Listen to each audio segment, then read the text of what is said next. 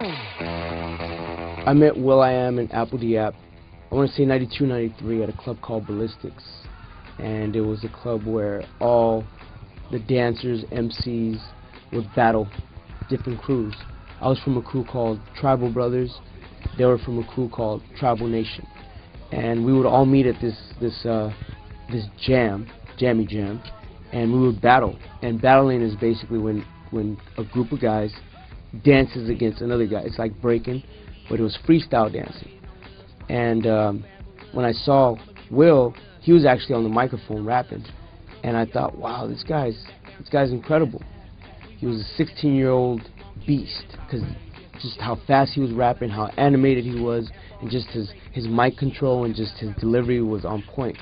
When I saw Apple, he was like this crazy, like Tasmanian devil when he stepped on the dance floor. He had these long dreadlocks, and he would just, you know, he did acrobatic type moves, and I was really impressed by that. And the way they dressed was immaculate. You know, they had the old thrift store jackets and the cool polyester pants, and that's the vibe that I was on as well. So we kind of mirrored each other. That was in 1993. Black Eyed Peas was started in 1995 because at the time that I met Will and Apple, they were going to get a record deal with Eazy-E. Fast forward, they got a record deal. 94, they were supposed to come out, but they didn't. 95, Eazy-E passed away. So Will was like, we got to start a whole new movement. We can't use that name Tribal Nation or a tribe beyond a nation, so we got to start something else. So he gets with Apple and says, let's start this group called Black Eyed Peas. So Will calls me and says, yo Tab, you want to perform with us? I said, of course I want to perform with you, let's do this. Will tells me the name of the crew is called Black Eyed Peas. So our first show was at a gangster showcase, Gangsters. And it was weird because we were the weird dudes on stage with thrift store jackets, and then you see all these gangsters throwing up gang signs and like, what up, cuz? What up? What up? Little weird motherfuckers. And you know, we just went out there and rapped our hearts out. We were dancing, and they threw a bottle cap at Will's eye, and it hit Will in the eye. And I remember how angry Will got, and he started freestyling about it, and then they started giving it up to us.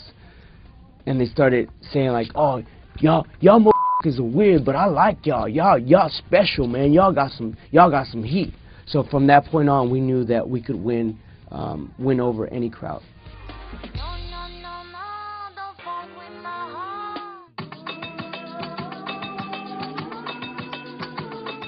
Meeting Fergie. We met Fergie in 2001, 2002. She was part of this group called Wild Orchid, and she had been a child star. She was on this show called Kids Incorporated. She was the voice of Sally on Charlie Brown.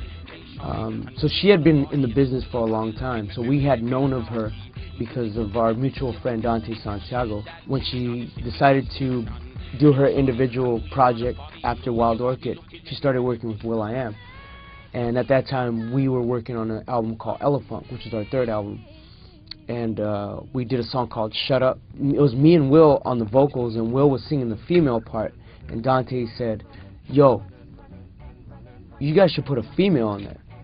We're like, what female are we going to use? Dante says, why don't you use Stacy? Back then she was Stacy. Stacy? Is she dope? Yeah, she's dope. You should try her out. So we brought her into the studio, and she went in there and nailed it and killed it. She knew about thirds, she knew harmonies, she just knew how to make the vocals sound great. After that point, we started going out with her to clubs and started becoming friends, brothers, sisters, and then we started utilizing her more on other songs like Let's Get It Started, Hey Mama. And so it was a natural progression for her to come into the group because she had already sang on so many songs. So that was the story of Fergie. Yeah, let's get it started. Let's get it started. Yeah, lose control.